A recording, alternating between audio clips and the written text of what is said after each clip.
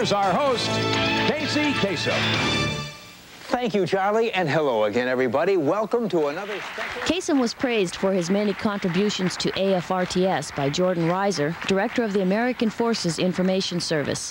His career, which began in Korea with AFRTS in 1954, has flourished, and he is now heard by 45 million people on 1,000 stations worldwide, including 400 AFRTS outlets. To know that I was of some service to people who were in stressful situations, in life-endangering situations, and to have played a part in their lives, even for only a moment, to make their lives a little bit more enjoyable, with perhaps less stress.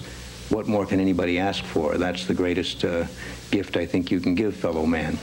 Kasem has also received praise for his humanitarian work in combating drug and alcohol abuse and world hunger.